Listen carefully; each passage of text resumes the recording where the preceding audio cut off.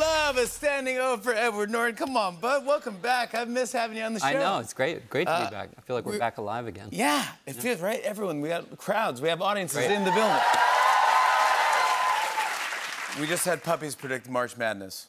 And I thought, since staying with the basketball theme, I was going to talk to you a little bit about basketball. And then I remembered that you dunked famously in the movie, in American History X. This is you dunking the ball. Not many people can say they dunked on film before, but you have. Do you remember getting air on this? There's a lot to say about this. I was very pumped up on, for that film. You were jacked. And everybody thought that equated to vertical jumping capability, right? So we get out there to shoot it. They're going to do these special shots to get the dunk. And where are you filming it? In the Venice basketball courts, right? So there's a lot of real players all around and everything like that. And they say, where do you want us to set the rim? And I said, I don't know, 9 feet. 9 feet. That should be good, right? Yeah, that's my dude. That's Edward Norton. No, it didn't go well. It didn't go well. Look, I was prison body on top and like legs of a Kenyan marathon runner on the bottom. Like they put me in sweatpants to hide the differential between up here and down here. So I missed. So I'm banging the ball up against the underside of the rim at 9 feet. So then the worst possible thing, which is they have to lower it in front of everybody, right? So I'm already catching that. They lower it, and it's still not enough. And I'm getting more and more tired. At the end of the day, basically, I put my hand as high as I could reach. They put the rim at my wrist. And I'm basically This is like a Nerf hoop on the back of a closet somewhere. It is in a bedroom. I'm standing on the ground in that shot. That is the honest movie truth. Magic. And I'm getting embarrassed at the memory of the cat calls. Sorry. So can we go to something I did? Yes, of course we can. Yes, we can go right to the next I did one. well in a film. Let's talk about Glass Onion, by the way, because that was gigantic. You were great. You were fantastic in that. When we first meet your character, Miles Braun, you're playing guitar. And I know you play some guitar, but you were playing Blackbird pretty well. I was like, is that really you, or did you lower the rim on this one? No, so that I like you, I'm an amateur guitar player. I can play Blackbird, and I think maybe that's why I got the part. Because he was supposed to be playing Blackbird specifically at that point, and Ryan Johnson, the director, said, "Can you play it?" I said, "Actually, I can." So yes, I was playing it in that. The thing is, though, you sit in sometimes, right? Like I remember you at the Saturday Night Live 40th party. You were sitting in. But I think if you play guitar a little, I have these dreams, like where Springsteen has called me on stage, and I'm failing. Like, do you have guitar fail dreams? Oh my gosh, I have just nothing but fail dreams. Yeah, that's I made a career out of it. That's why I'm a comedian. No, but the funny thing on that one was, because there's this, enough people have seen the movie, I don't think it ruins it, that my character is kind of revealed to be a pretentious idiot. Yeah. Right? I had this, you're a Beatles aficionado, I really wanted that she comes up and she says, "You're playing my song," and he says, "Yeah, on the guitar he wrote it on." Oh yeah, and it's supposed to be like he actually bought things. Paul McCartney. And I said to Ryan, "What if can I say like on the guitar John wrote it on?" Ooh. Because McCartney wrote it, and this would be good because like inside baseball, but another level on which he's an idiot, right? Yeah. I thought it'd be great. And basically Ryan was like, "I'm not getting into the McCartney-Lennon authorship wars." He's like, "No," and I said, "Paul will get it. Paul is cool." Yeah. He's like, no. Paul said. By the way, the fact that Paul said yes to even letting Glass Onion be used, I'm like, dude, that was just. Yeah. It was masterful. Oh, that's hilarious. I thought it would be a good joke to attribute Blackbird to John Lennon. I found a photo that I wanted to show you that I think this is actually, you set it up perfectly without even knowing I'm going to show you this. This is a photo of you from, I think this is 2001. Here's Paul McCartney playing guitar, Eric Clapton behind him, and in between,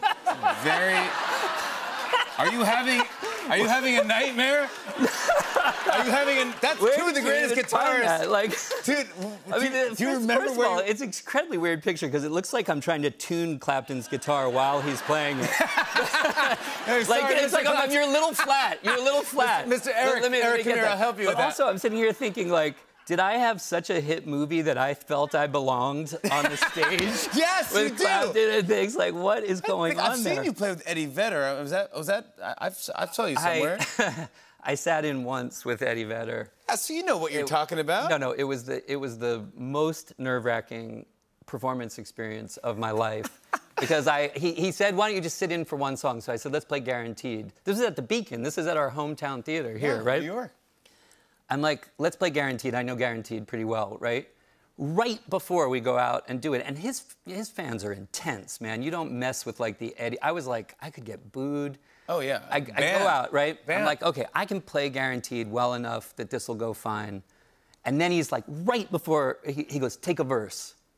Take a verse. I'm like, I'm not singing with you. No, yeah, I don't know. I'm barely doing this. Take a verse. And Eddie's voice sounds like it's rising from the mantle of the earth. You know, it's like this huge thing. And I open my mouth and it's like Bob Dylan and Ellie Goulding have had a baby, right? It's just a disaster. It's like you don't wanna sing next to Eddie Vedder. You just want to tune his guitar. That's all you want to do. Exactly. Yeah. So it's just like you got to be very careful about sitting in with the pros. Extrapolations. We have to talk about your show. Extrapolations. The cast, by the way, the show's.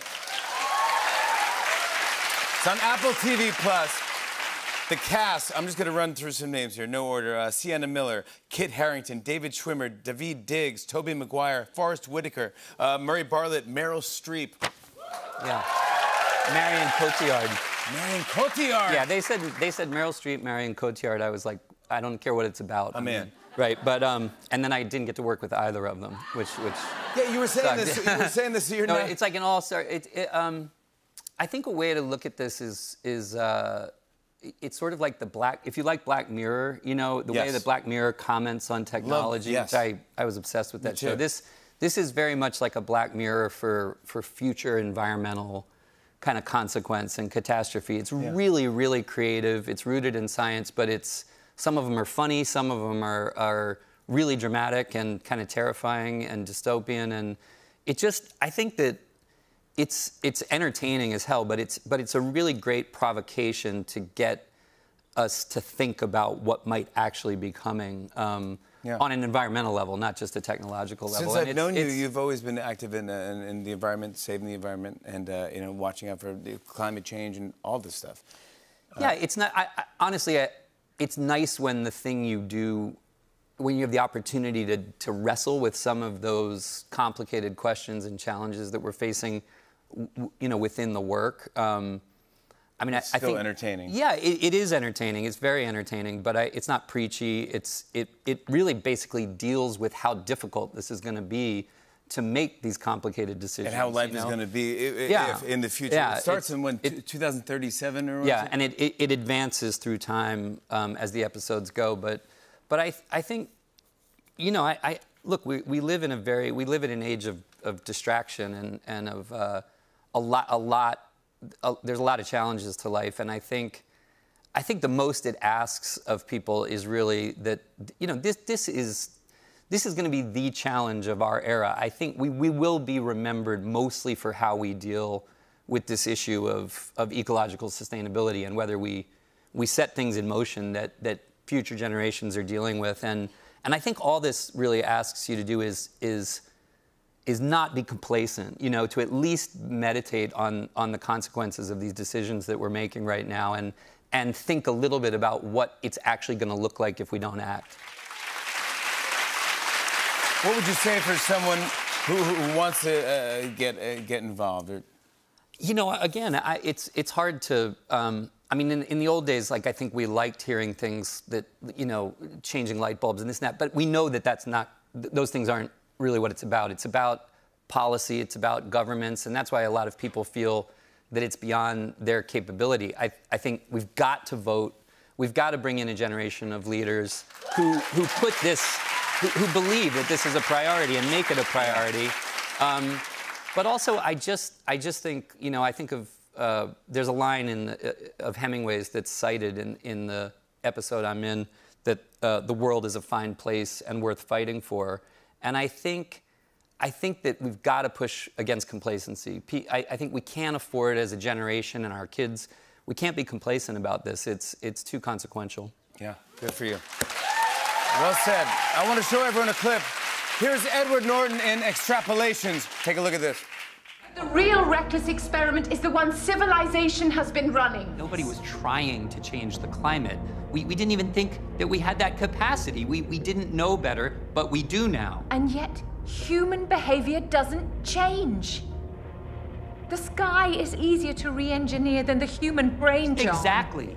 And if you tell that greedy monkey brain it's cooled off and everything's okay, it's gonna say, give me a little bit more. Just let me burn a little bit more. Just let me mortgage a little more of the children's future so that I can make sure I can juice this quarterly balance sheet. I just need that one. It's Gita.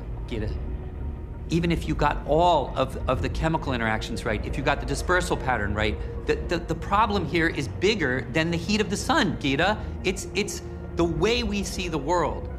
Edward Norton, everybody. Extrapolations is streaming now on Apple TV+. We'll be right back with Ego Wotum. Stick around, everybody.